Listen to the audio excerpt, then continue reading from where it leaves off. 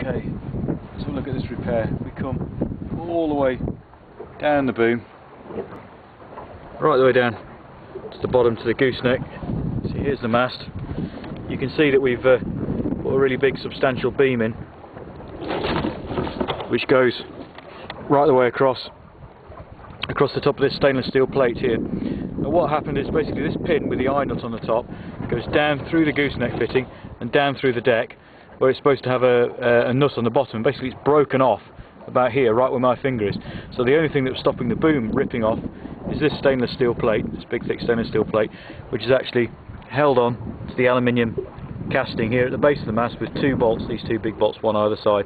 And the thread in there is a little bit suspect, and if the boom were to lift up at all and lift up this big stainless plate, it would just rip these bolts straight out of the casting and we'd have no boom. So what we've done here effectively is held this stainless steel plate down, and hopefully that'll last us all the way around, because it puts these two bolts back into shear.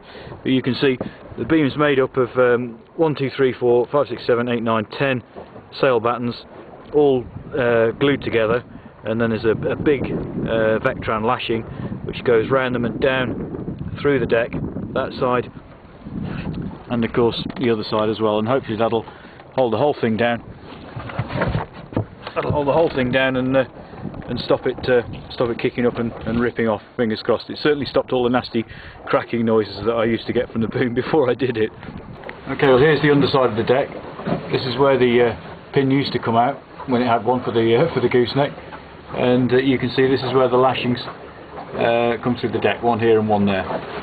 So if we stand back a little way, you'll see that the lashings come all the way down to a strong point down here in the bottom of the boat. It's actually an old pipe end that's been laminated, stuck down to the keel, and you can see there's some really thick spectra there that's twisted up in the Spanish windlass with these other battens here.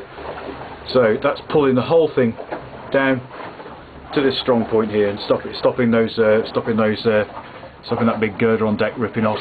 And you can see that these cables here are absolutely bar tight like iron, so hopefully we'll be okay. The other thing we've repaired is the generator mounts as well. You can see the generator's on 4 little mounts, one at each corner, and what we've had to do is where the rubber mounts here have actually broken, they've just ripped apart, and then the other side the bolts have pulled out. It's on the far side of the generator. The whole thing was in free fall, so what we've done is put some carbon dowels through the engine beds, and then lashed round with a bit of Vectran to hold the whole thing down. And it's all pretty solid now. It doesn't move at all, so that's good. Hopefully that'll stay put for the rest of the race.